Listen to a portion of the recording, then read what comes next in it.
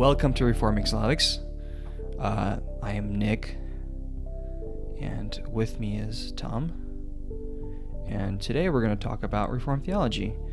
The name of this podcast is Reforming Slavics, and so the entire, podcast started with Reformed Theology and how we kind of come across Reformed Theology. And growing up in the Slavic Pentecostal churches, obviously we didn't come from that background. So I wanted to start to just kind of run across the definition of what people think when they hear Reformed Theology. If you go to essentially any Russian Slavic church and you say Calvinism, right? Automatically, you would have, red lights pop up in people's minds. For sure. Like those people believe that you can do whatever you want, and once Christ has saved you, you'll be saved for, the perseverance of the saints. Mm-hmm. It's funny because the 5 points of Calvinism, or Tulip, were not even the original foundation that Calvin wrote about. Like his Institutes, the Institutes of the Christian Religion by John Calvin, they didn't include the 5 points. The 5 points were what are they called? A phrase that was later introduced to summarize as points, and that was in response to Jacob Arminius and his book in regards to Calvin's theology. So before we kind of discuss and share our stories of how we run across theology from the Reformation and kind of how it changed our lives, I want to dive in real quick into the Five Solas. Yeah, and we can run across the 5 points of Tulip just so people are aware of those as well, because there are a lot of misconceptions about those. So, Tom, the Five Solas, right? They were initially the cries of the Reformation. Again, the Five Solas were talked about and discussed after the Reformation. They were kind of a summarization of what occurred. But essentially, they are Scripture alone, faith alone, grace alone, Christ alone, and to God be the glory alone. So these solas, they're pretty much, what does solo mean? So alone. So in the Latin? Yeah. So sola is Latin for alone. And during the Reformation, it was faith with the accompaniment of indulgences, faith and grace with the accompaniment of a daily mass where you would go and you mass, or sacraments, right? The Catholic Church had additions to the requirements of Scripture, which Scripture requires, faith alone. And so the Reformation was eventually birthed from the fact that Luther realized that man shall live by faith, right? And shall be saved by faith. Yeah, faith alone.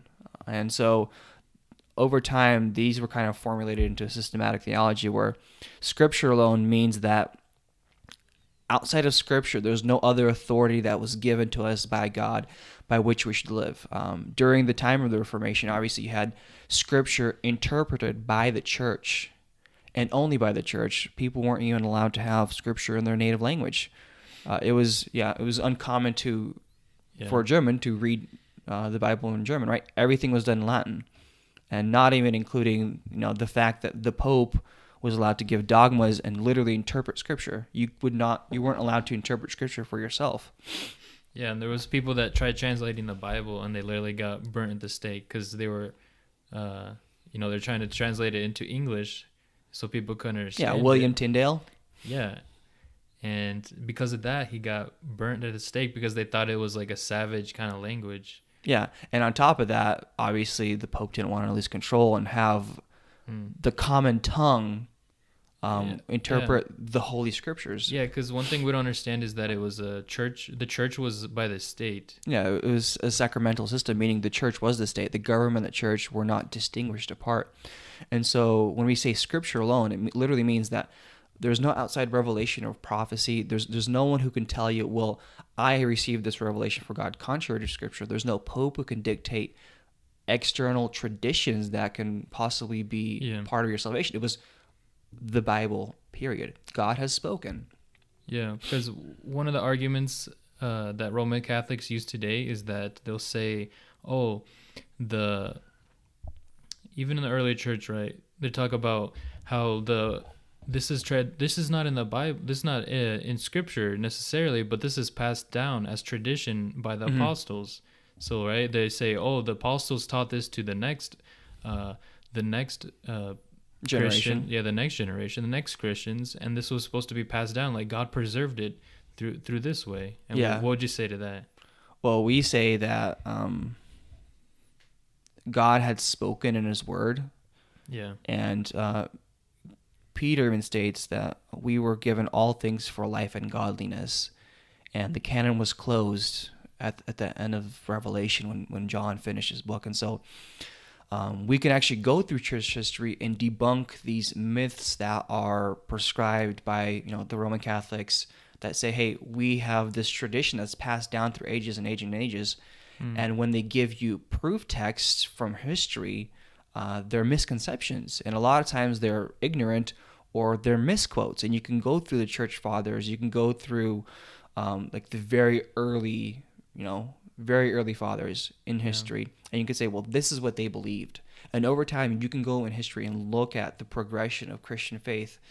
And the one thing everyone adheres to in the early church is that Scripture was the living, breathing Word of God that allowed us to live properly. Yeah. But one thing that I'd like to say is that sola scriptura does not mean you sitting by yourself under a tree with a Bible without any other influence from your past generations. Yeah. Well, even Scripture talks about the fact that we're supposed to be part of the body, and we're supposed to have elders and teachers and pastors that influence us when we discuss Scripture.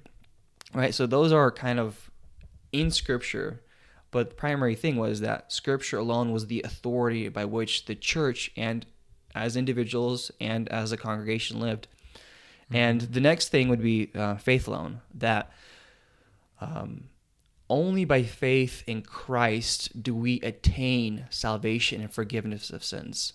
Like there's nothing you can add to the fact that you are saved. You could only trust in the work that Christ has already provided. Yeah. And we would believe that faith is a gift from God, which is by grace alone. The very next thing is that it is the grace of God that He provides the faith, and that's Ephesians chapter 2, where he talks about that we are saved by faith through grace.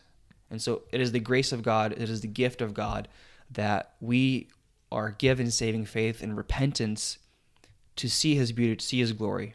Yeah. And the next sola would be Christ alone. That there is no other name under heaven that was given for us to be saved. Mm-hmm. And He is the only one we adore. He's the only one we worship. And it was also a refutation of the fact that the Pope was the vicar of Christ, or the very representation of Christ here on earth. Because the popes through generations, they've erred, they've messed up, they were really immoral men. And essentially throughout a majority of church history, the office of Pope, the Roman bishop, was bought. It wasn't, attained through spiritual maturity or through the guidance of the Holy Spirit. It was literally bought with a price by men who had the ability to purchase it with wealthy families. It was a very political position. And so the Reformation rejected that, and they said, the Pope is not the authority of the church. The vicar of Christ. He's not above the church. Christ is the head according to Scripture, right? Christ is the head of the church, and we are the body. Yeah, and as you go further into, for example, Roman Catholic teaching, that's just an example we have, but there's many other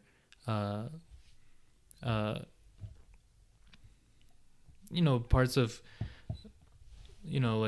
false cults. I wouldn't call Roman Catholic as cults, but I would say that a lot of if you understand these points, then it'll help you test all your other doctrines. Yeah, essentially, if you can kind of pinpoint your faith on these principles, You can it's a roadmap to test what is truly from Scripture and what is Christianity as prescribed by Scripture, and that came from the words and the living, breathing mouth of God, rather than some tradition that was made by men through generations, like the sacramental system of Rome, or like the worship of, what would they say?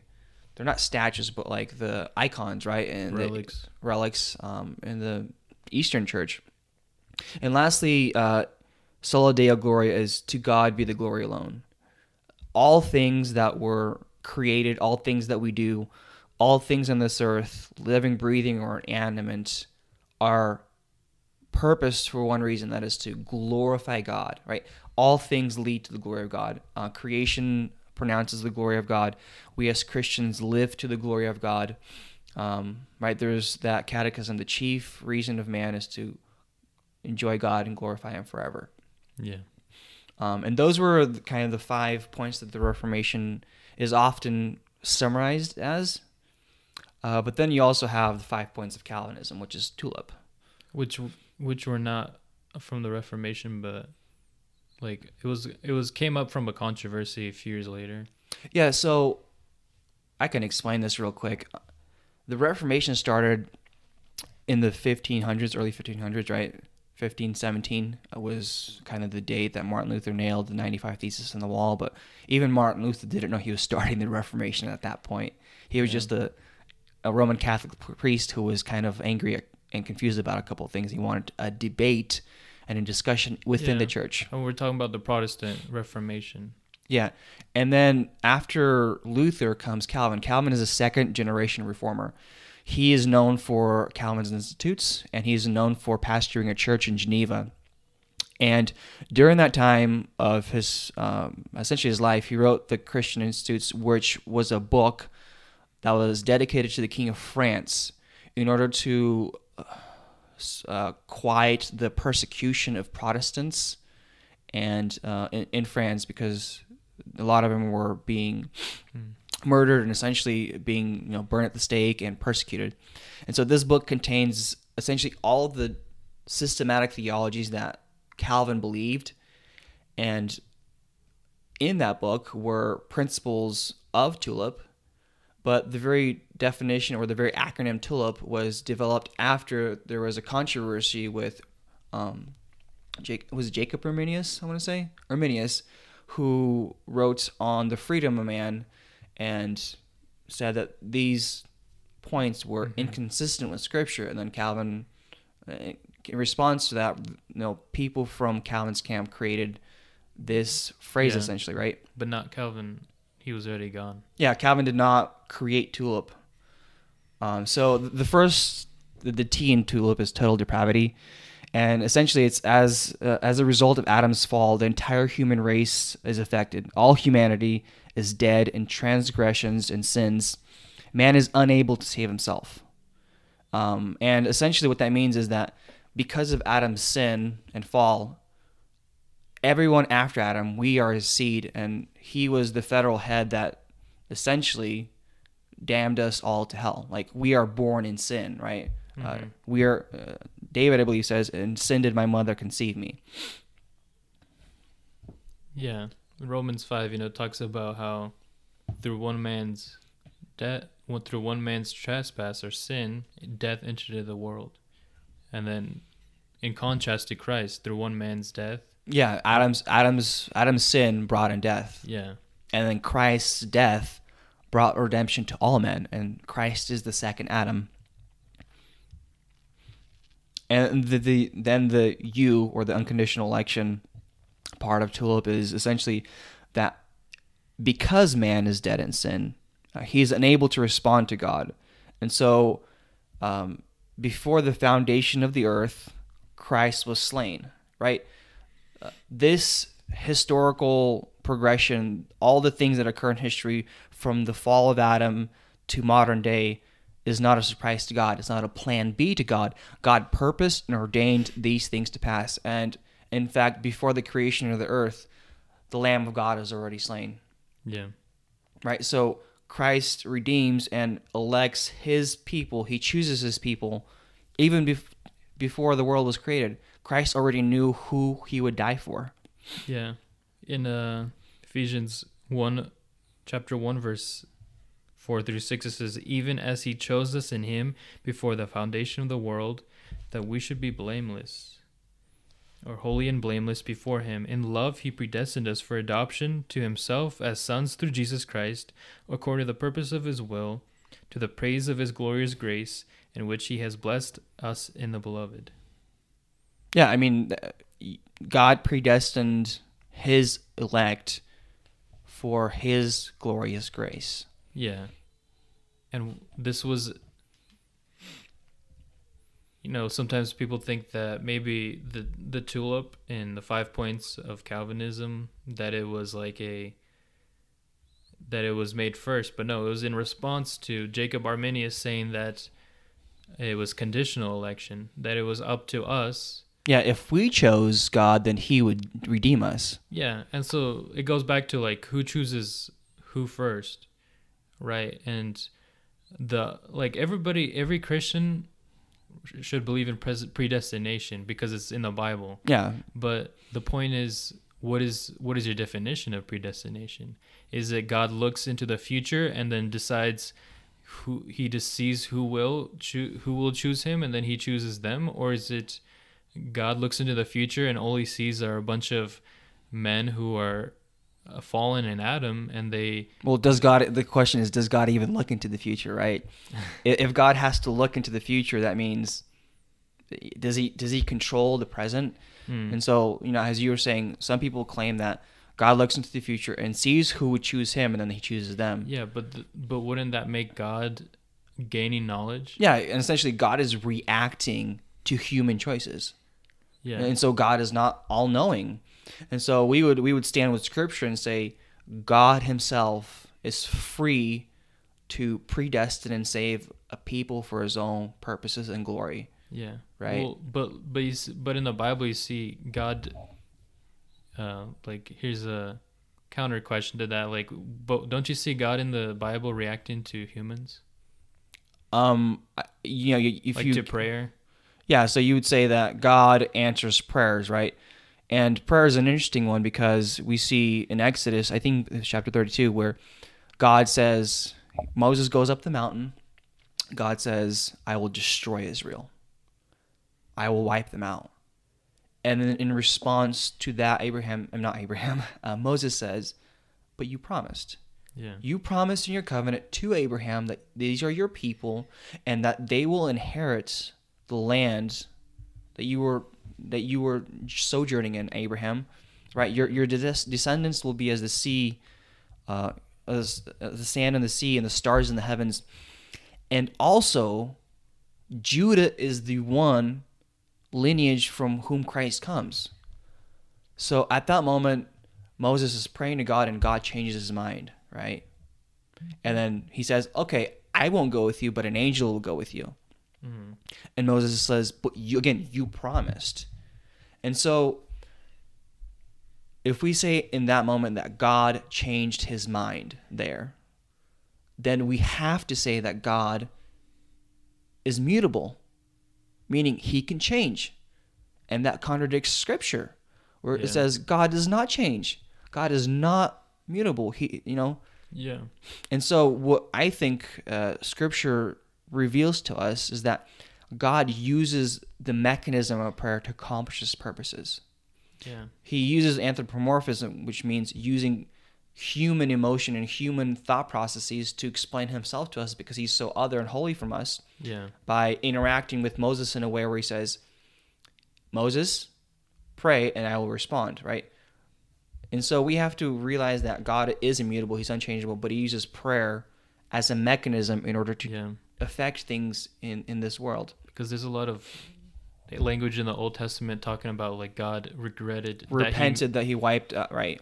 Well, yeah, and that it says that he repented, and the different times it says that he regretted that he made man. Yeah. So it's wait, how could God regret, what he did if he knew, what was going to happen? But it's like you said, it's language that the Old Testament uses to help us understand or in some way to understand God. Yeah, the word I use is anthropomorphic, meaning human oriented. And because God is not human, he's so other and so holy or so separate from us. Yeah. In order to express his emotions that we have and that he doesn't possess, right? He doesn't possess qualities of immutability. We change all the time. God doesn't change. And so he has to use language that we would understand to affect his expressions toward us. Yeah. Yeah. And I guess we can go maybe later more specific, because this is such a rough thing. Yeah, there's so many objections to each one of these points that, you know, even I had so many things to go over. And because this is a deep topic, like this is a lot of scripture you have to go through and see, like, is this consistent throughout the Bible? But the reason I'm convinced, the reason you're convinced of this is because not because this cool guy with the long beard, John Calvin, you know, is so appealing to us. No, because we believe it's completely in Scripture. Yeah, this would go back to the first sola, which is sola scriptura, or Scripture alone. Scripture alone governs our hearts and the way we live as Christians, and all the things we know about God in the Christian life come from Scripture. And all these writers and books essentially are just commentary and systematizations of the Scriptures. And going on, like, the L is the worst, I would say the worst offense to anyone who's not Reformed or Calvinistic, which is limited atonement. Well, I think it's only most offensive for, you know, just common Christianity in America. Well, we're going to talk later about how we came to know Reformed theology and how we were introduced to it. And I'll tell you right away, limited atonement was the biggest hurdle for me. I literally warred against it in my heart and in my mind, and read through Scripture, warring against this understanding of who God is for about 2 years. For me, for some reason, once I understood, it was more unconditional election. And some reason when I got over that, limited atonement's like, well, it doesn't seem like such a big deal to me. I don't know why. So limited atonement is because God determined that certain people should be saved. Unconditional election, right? It just flows from the next point. Since God determined that certain people should be saved, as a result of God's unconditional election, he determined that Christ should die for the elect alone. Yeah. All whom God has elected, and whom Christ will die for.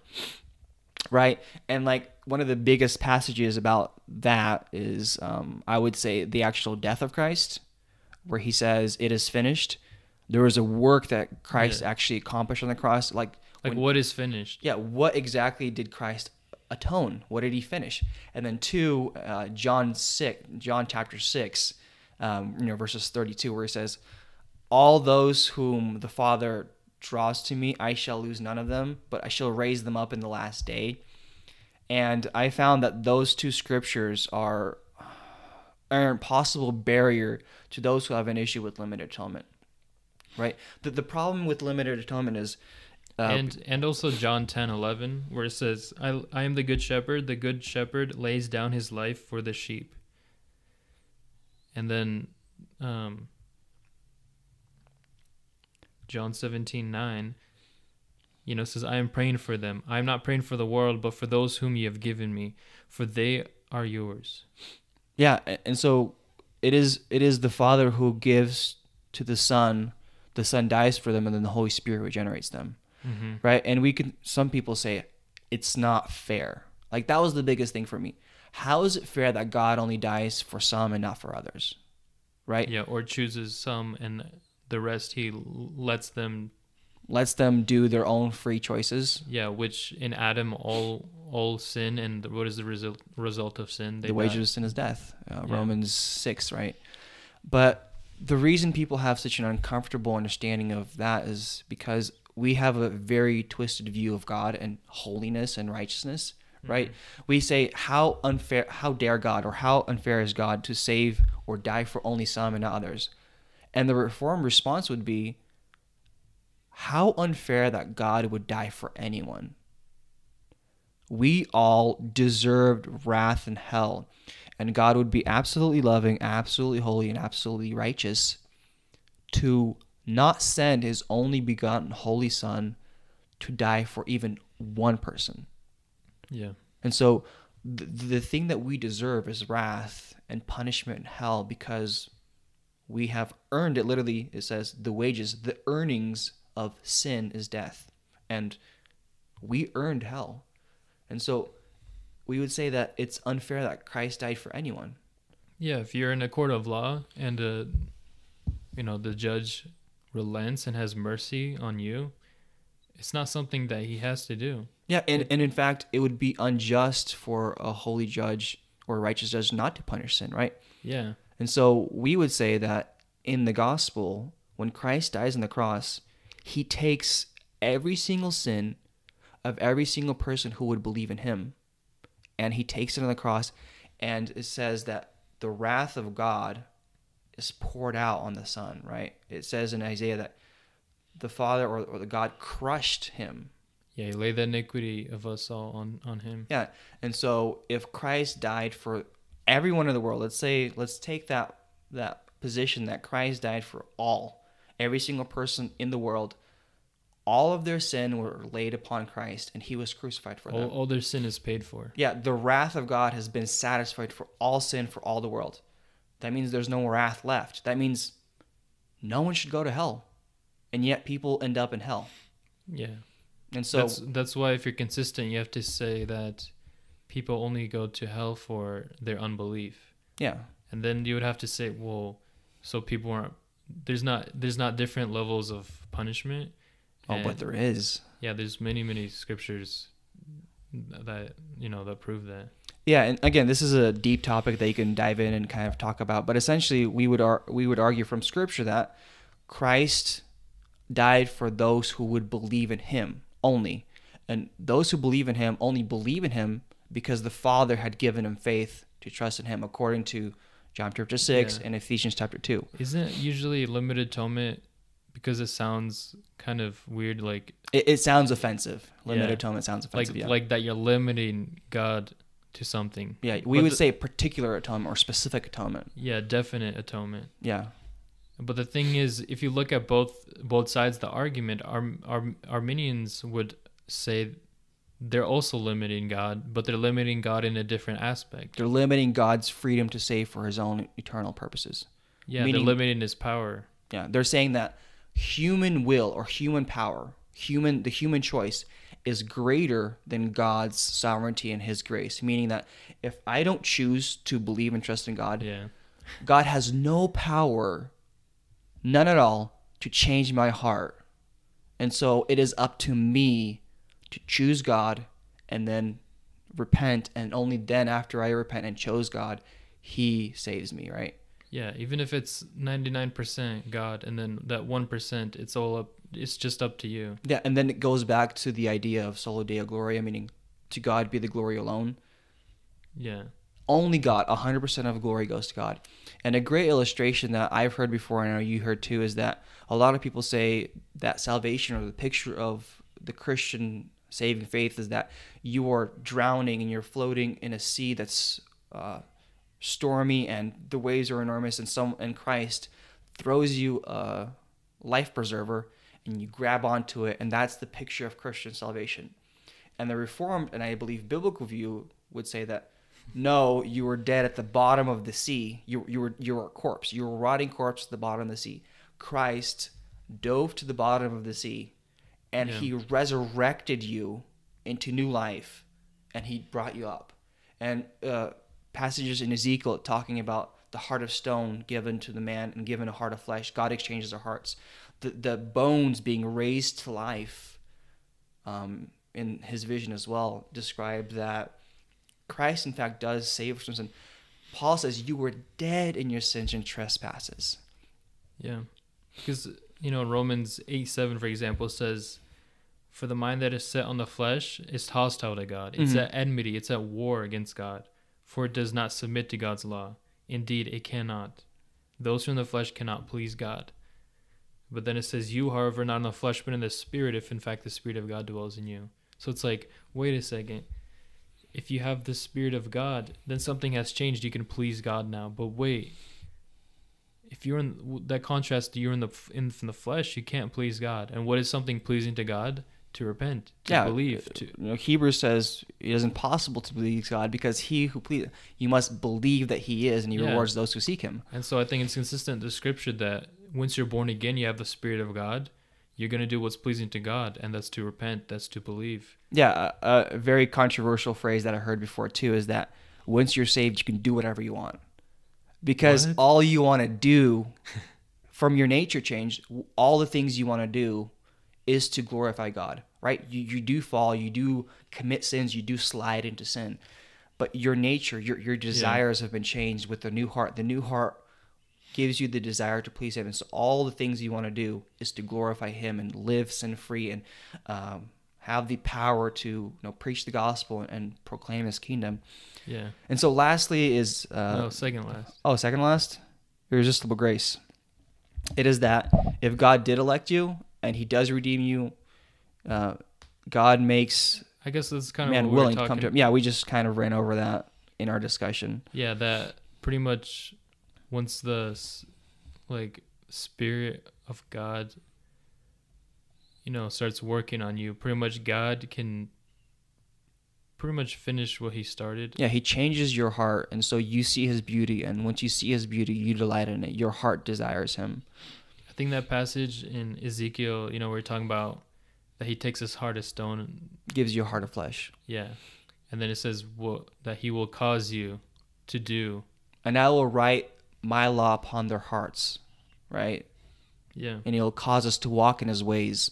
Yeah, he'll cause us. It's something that it's active. It's something that's the power of the Holy Spirit. The Holy Spirit constantly works in our hearts to walk after God's heart and obey his word and to trust and with faith, constantly in prayer, honor him and live our lives according to that. The last one is the perseverance of the saints, right? Mm-hmm. And essentially that says that whatever God has started, those whom he elected, he will preserve through life and keep, and he will raise upon in the last day into glory. Or if they are still present on earth, he will take him up with him. And I believe John 6, right? Jesus says, all that the Father has given me, I shall lose none, but I will raise up in the last day. Yeah. And I think that's there's a ton of passages that, we're going to talk about, we're going to talk about how I was convinced. I think even before, even though I was resisting, a lot of these points, mm-hmm. The first one I was really convinced, I was convinced of was perseverance of the saints. Like God is preserving your salvation, not you with your works. Yeah, because then it's like, if you could lose your salvation, then it's like, what do you got to do to keep it? And if you can lose your salvation, did God fail somehow in preserving you? Like, if Christ died on the cross for your sins and he redeemed all of them, and he died for all your sins on the cross, right? Past, future, present. How then can you obtain wrath if Christ already accomplished the work? In other words, now we're deciding that we're going to work for our salvation? Yeah. Like, are we attributing anything to our salvation other than our sin? Yeah. And from Scripture, we see that the only thing that we bring to the table is our sin.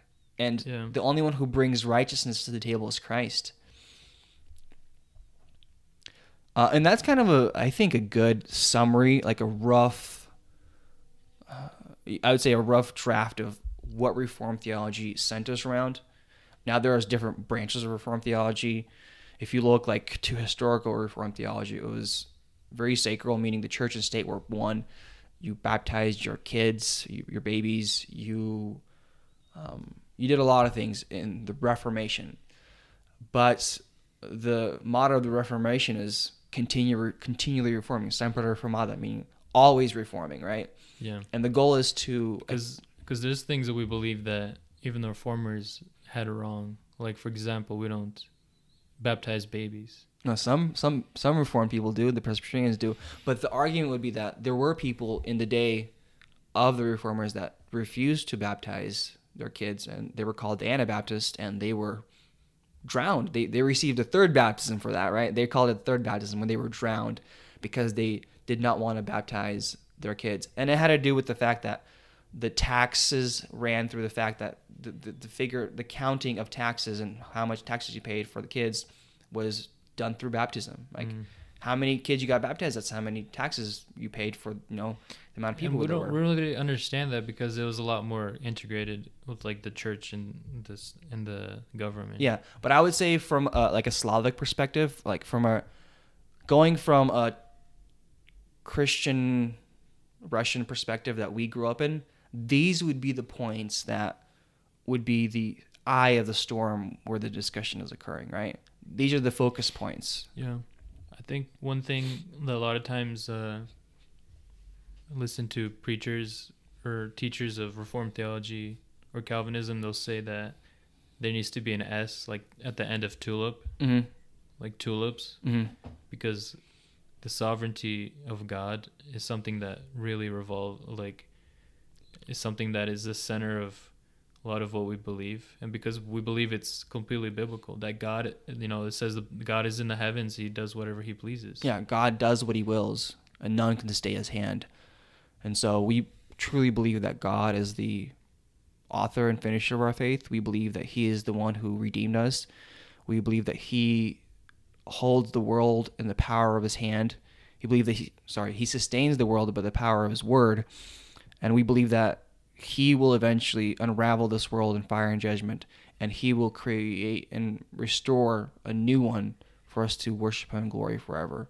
And he is actively working constantly in this world, and there's not a single molecule of the universe, not a single atom that is out of the control of his divine decrees, meaning that whatever God speaks, whatever he wants, every single little molecule obeys his commands. And I believe is the center of Reformed theology and the essence of what we believe that Scripture has to say about God. Now, we kind of discussed all the points of Reformed theology. I didn't even know about the solas until years after my journey into kind of like diving into Calvinism and the research I did with church history. But when you were saved, what was like the first thing that caught your mind in regards to Reformed theology after you Well, the thing is, when I went to Bible school, for example, at SMBS, Slavic Missionary Bible School, the first time I was kind of like, I heard of it before, like predestination, but very, very roughly, like super roughly. And I think it was probably because of you guys, our family, your family, talking about predestination, but very, very very, very surface level. But I remember hearing that analogy in SMBS. One of our teachers talked about how you're a man, like the views of Calvinism and Arminianism is like, you're a man at the bottom of a pit, and God puts the ladder, and then it's your choice to use that ladder whether you want it or not. And that's essentially, do you want to be saved or not, right? Yeah. And then his view of Calvinism was, God just leaves you in the pit and you have no choice and you have no ability, or something like that. But it was complete misrepresentation, like you said, because the man at the bottom of the pit, he's actually dead. He doesn't have a choice. Yeah. So my only introductions were kind of, I think, misrepresentations, and that's nothing to fault with the church or the school that I went to. I think that there's a lot of misrepresentation on both sides, right? Yeah. There's definitely a need for more discussion about these things, for sure, and informed discussion. People who know these things, because this is like such a heated debate that we need to put our emotions aside, and sure, we could be passionate about this, but we have to love one another, because this is a secondary issue. This is not something that's gonna separate the goats and the sheep. This is something that, yes, is very important. I think that every single Christian should think about, because there's certain people that think, this is not important, that it doesn't really like matter what you believe about this issue. It's just wasting time. It's just causing division. But no, it's so important because there's ramifications to what you view God. Yeah. I remember when you came back from SMBS, we started Bible studies at your parents' house. Yeah. And we went through Romans. We were going through Romans.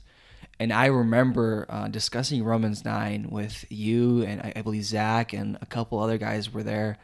And it was interesting to like discuss it because I don't believe you were kind of in the middle of like, what is Reformed theology? And I remember like describing Romans 9 and the explanation of God's power to choose and God hardening Pharaoh's heart.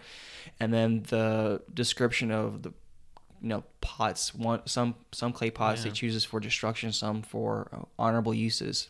Yeah, and I think my biggest mind-blowing thing was when I asked, like, how is that fair? Like, how is God, how is it that God, how could God do this? How can he just not extend his hand to every single person and, just give out his grace equally? And you said that, like, if you wanted fair, if you wanted justice, we would be all in hell. Yeah, like, if God were to be just and a fair, righteous judge, he would send all of us to hell. Yeah. Because we deserve it. And a lot of times we ignore that because we ourselves believe that there's something inherently righteous in us, and we can somehow show God the works we have done and present it to him and say, God, look, I've accomplished this much. And I love Ray Comfort's example of the justice system and the judge. And he says, if you come up to a judge and say, Judge, I know I've committed murder, but just yesterday I helped a lady cross the street. I did something good. Yeah. The judge would say, well, you still have to be punished for the crime you committed. And, Scripture says our good works, our good deeds, according and in front of God, are as filthy rags. And that just kind of transforms your perspective of the holiness and the righteousness of God and the justice of God and his true love for saving a people that didn't deserve it. And when was we kind of talked about how you ran across Reformed theology. Yeah, it was actually even before, I started listening to just like random preachers on YouTube, and I would listen to a huge wide variety. And one person that really struck a chord with me that, like, whoa, this is awesome. Like, I never heard preaching like this before was John Piper. And he was going through the book of Job, and he was showing God's sovereignty and how even the devil was God's servant. Yeah. And that, right. It's not like God ever lost control of like the devil all of a sudden like going to rampage and killing, like striking Job and his family and stuff. It was more that God was literally putting limitations even on the devil. Like, only go this far. Do not take his life. Yeah, you can't do this. Then it goes up. Okay, you can touch his body, but you can't take his life. And the phrase that even the devil is God's devil. It's the changing factor, I believe, in my life, realizing that all the suffering and pain and heartache and just the wrenching suffering that we all experience or will experience in this life is absolutely purposeful, ordained by God, and God is in charge of every second of it. And he uses all those things not only for his purposes, for ultimate good. And I remember discussing Romans 8:28 with someone, and Romans 8:28, all things work together for those who love God are according to his purpose, called according to his purpose. And I remember that specific verse just kind of finally clicking that all things in my life are for my good and for his glory. And God is the worker and shaper and planner of all those things. Yeah. God's way more wise than we are. And if we're to put away suffering or put away hardship in our life and not think that, that it was God, then what is God doing? Is he reacting to our suffering or something like that? No, it says that the worst suffering that ever happened, the most innocent person that ever suffered was God, and it said that he was appointed to die. Yeah, like the worst crime that has been ever committed against anyone was the fact that the most holy Christ was put to death unjustly and was punished worse than any sinner had ever been, because he received the punishment and the wrath of God on the cross on the behalf of all sinners. And he took upon himself like individual, right? We believe that Christ on the cross knew every single, God the Father was punishing for every single person he's ever going to save and elected, and every single sin that we ever committed was in fact paid for on the cross by Christ. And so to know that truth is really like awe. Like you're in awe of God's grace. You're in awe of God's mercy. Yeah. And if my point was just that, if that's an example of God, ordaining suffering, putting into plan that, hey, this is how his son is going to suffer. And so he knows when we're going to suffer, and he ordains it. He does all these things for our good. And a lot of times it's not like the American lifestyle that we kind of want, right? We want, we want peace. We want a good, happy life, successful life. But what does God want for our lives? He wants us to become more like Christ. Yeah. And that's ultimately his plan for us. Yeah. And it's going to involve suffering, and it's going to involve things that we don't understand. And we might, I think this theology helps us understand that there is purpose, like you said. Purpose in suffering, purpose in heartache, purpose in evil. Because ultimately, we might not see it as good, as suffering as good, but if it makes us become more like Christ, then it's going to give us more joy at the end of the day. Yeah. At the end of the day, this light momentary affliction is working in us an eternal weight of glory. Yeah. Christ redeems every single moment of suffering. He redeems and purchases every single heartache and difficulty and sickness and despair. He takes all that, and in glory in heaven, we see that all those things worked, in fact, for us an eternal weight of glory. And that really assures my heart and allows me to trust in Christ in the most difficult circumstances in my life, right? The most hard circumstances in my life.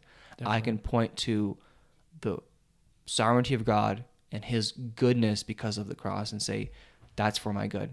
The very act that I'm going through might not be good, but it is for my good. Yeah. I think one way that it does impact my life in another way is, I think it gives me because this was so hard for me to, it's really humbling. It's not something that I wanted to accept. I kept on resisting it, and I kept on resisting the, theology, Reformed theology, because I knew it had certain, my heart didn't want to accept how sovereign God is over my life. And I also, it humbled me and understood that God didn't have to have mercy on me. God didn't have to die for me. He didn't have to do these things for me. But for whatever reason, for his glory, he decided to have mercy on me. Yeah. I remember for myself, there were two pivotal moments of truly understanding who God is and allowing my life to represent and glorify him. One was the fact that when I became a Christian, I had a really confusing understanding of how my salvation is preserved. And I remember having a conversation with my cousin. I was like, I was saved, right? If I sin and don't repent, is that just in the air? If I sin and don't repent and tomorrow I die, what happens to me, right? Yeah, or where's my assurance? Or if there's a spectrum, a lot of Christians say, oh, it would have to be ongoing sin, over habitual sin. Yeah, but at what point have you gone too far? At what point can you, lose your salvation? Yeah, and so for me, that was the ultimate question.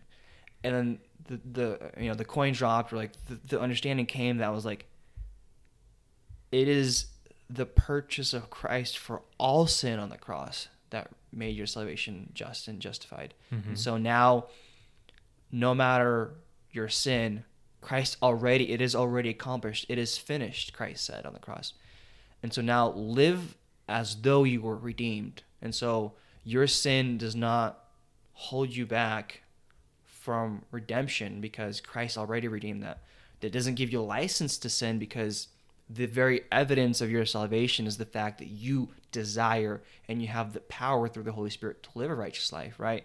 We would say as Reformed people that if you are living like an unsaved person and you are living in sin and you have no remorse and you don't care and you claim to be saved, we would say that you are not saved, and you should check where your assurance lies, because you should be scared. Yeah, you should be frightened, because a Christian hates sin and loves Christ and has the Holy Spirit, and the Holy Spirit gives you actual power and authority to not be a slave to sin, but to be a slave to Christ.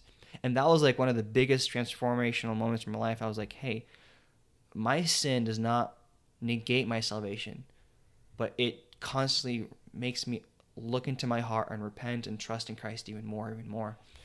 And the other one I mentioned was limited atonement. That how is God, so unfair that he would die only for some and not others? And like we talked about, it makes more sense when you look at it from the perspective of, how could God die for anyone? Us, a rebellious, wretched people that don't deserve anything, and yet we have such a great redemption, and now we are no longer slaves, but Christ and heirs and co-heirs of Christ, and Christ has given us a Father, and he had called us his own, right? We are little children of God. And that understanding also really revolutionized my understanding that, hey, God is so gracious to us that he died for our sins. And those two things really kind of impacted my life significantly from Reformed theology. Yeah. Yeah. Well, if God, people object to that like limited atonement stuff and how we fell, how we're fallen in Adam, mm-hmm. and say it's not fair. Like how can we not choose Christ until he, chooses us? And like, of course we don't see that like in the picture of, behind the scenes, like how God's been working in us. Like I noticed in my young age, God had been working through me through a long time. And then it was a continual process until I was probably, like 20, mm-hmm. until I was like actually saved. A lot of people object that, like, how can every single person be represented in the fall of Adam? Like, how could Adam represent us like that? But then they don't see, like, how is it fair that we can be represented in Christ? Yeah. If one is true, the other one is true as well, right? Yeah, because how could the Son, Jesus, give us his righteousness? How could he give us a perfect righteousness that he lived out? Because he didn't just die for us. He also lived for us. Yeah. He took all of our sin. He took all of the wrath of God onto himself. But he also gave us something. And then, he gave us a perfect slate. He gave us not just a clean slate, but a perfect lived out life, a perfect lived out obedient life, which he lived on the earth, which is why he had to be a man. Yeah. And so we can see that in the gospel story.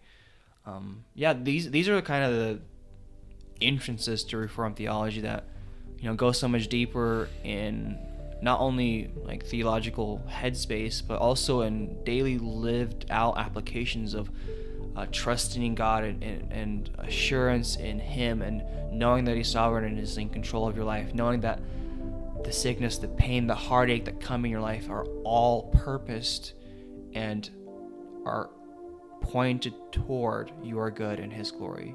I think that's kind of the thought we should leave off with, that ultimately Reformed theology is about a good God redeeming a people for his own purposes, and we can experience the grace that he had provided.